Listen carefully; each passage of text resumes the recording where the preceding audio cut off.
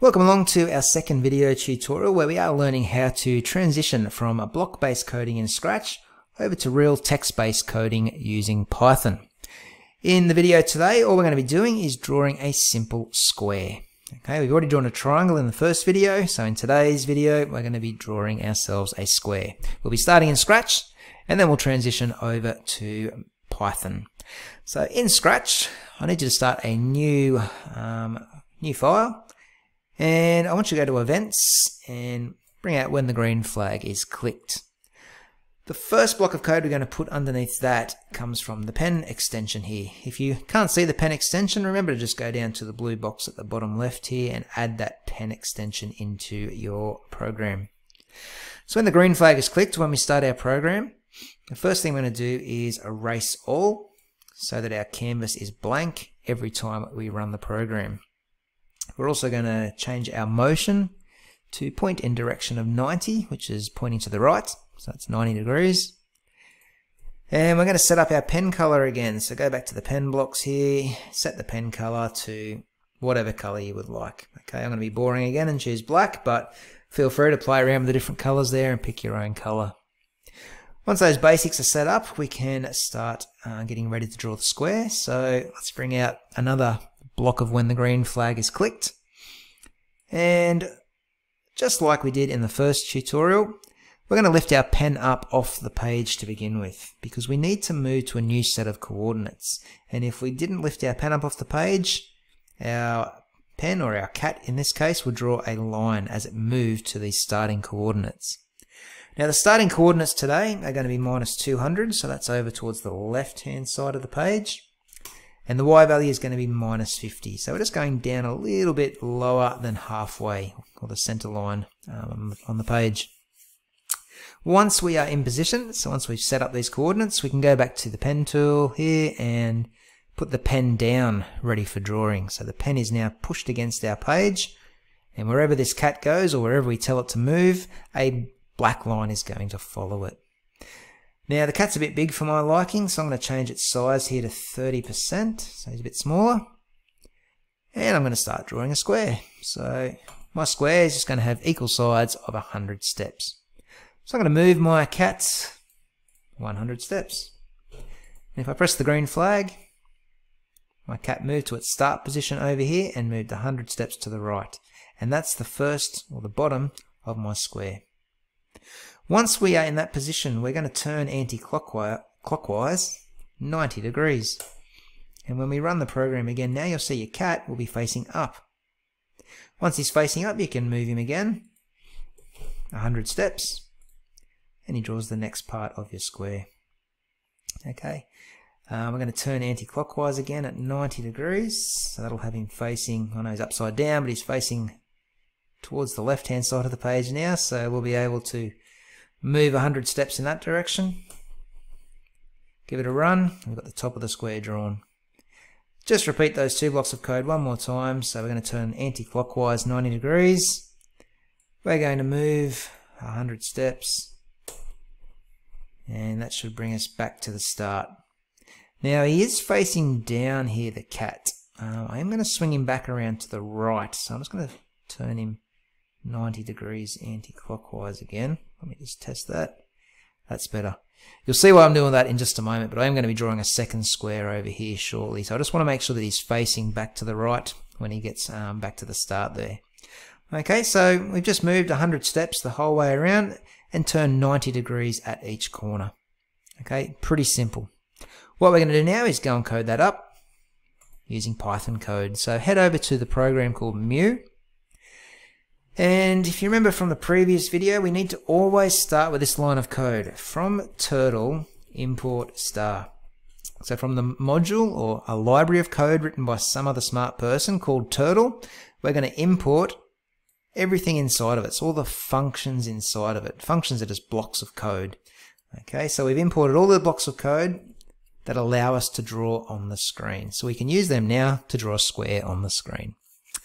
Okay, so the first thing we're going to do, if we look back here, we lift our pen up off the page and we move to a set of coordinates. So we're going to do the pen up function, and we write go to move ourselves to X and Y coordinates. We're going to Just going to go to minus 200 and 0. I think that's what it was. Oh no, it was minus 200 and minus 50. There we go. And once we're at those coordinates and in position, we can put the pen back down on the page ready for drawing. Now the first thing we did was we moved forward 100 steps. I'm going to save it at this point.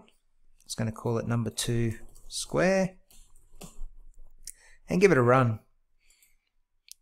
And you'll see that our turtle moved down here to the minus 200, minus 50 coordinates and then moved across the page 100 steps. Okay, that's the first part of our square done. Easy. We're then going to turn left, which is anti-clockwise, at 90 degrees and go forward again 100 steps. And that should turn us around and have us going up the page. Across and then up. We just need to repeat that a few more times now. So we turn left 90 degrees, go forward 100, left 90 degrees and forward 100. That should finish us off. Let's have a look. Beautiful. Now as you can see, our turtle is currently facing down. I want it facing to the right. So we're going to need to turn it around here by going left 90 degrees just one more time. And if we test that, we should see our turtle is now back facing to the right hand side, which is perfect. Okay, so there is the code. I'll just zoom back one here to draw a simple square. Okay, what we're going to do now is draw a bigger square and we're going to simplify the code. We're going to use a loop to write the code this time. So instead of repeating these blue blocks, the same blue blocks over and over again, it does get pretty tedious. We're just going to write it once and tell the computer to repeat those lines of code a few times to draw the square. Okay, so let's put at the bottom here in the events, we're going to broadcast a message to say that we've finished drawing this first square. So under message 1 there, just write a new message called square finished. And we're going to bring out when I receive message and change it to square finished. So when I receive the message that the first square has been finished or first square has been drawn, we are going to lift our pen up off the page and move to a new set of coordinates. The coordinates we're going to this time are going to be 200 and minus 50. Once in position, we're going to put our pen back down on the page ready for drawing. And in control, we're going to bring out our loop. It's going to be our repeat loop. And we're going to repeat these blocks of code 4 times because we've got 4 sides to our square. So we're going to repeat these 2 blocks of code 4 times. So we're going to turn 90 degrees. What was the other one? I should have put the move in first actually. Move. We go 200 steps. So we're double the size of our original one. So we only need to put these first 2 blocks in. Oops. Let's run that again. I think we might need to have that turn first actually. There we go. Okay, so make sure you've got the turn left coming in first and then move 200 steps to make sure you get that square done perfectly. And yeah, as I was saying, the computer will repeat these 2 blue blocks of code 4 times. Probably only needs to be repeated 3 times. Let's see what that does. Oh no, it was 4 times. My mistake. There we go. So we repeated it 4 times to get that bigger square.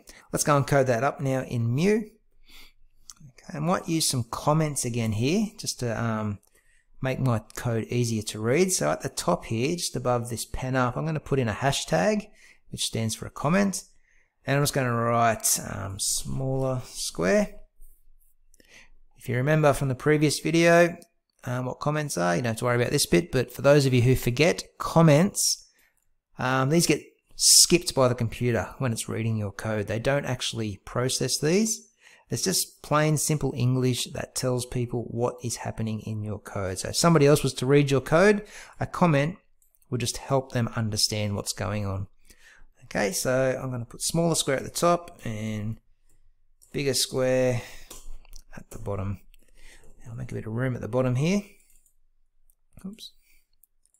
So for the bigger square, similar kind of code. We're just going to do our pen up to start with, lift it off the page, and go to that new set of coordinates. So what coordinates did we use? 200 and minus 50.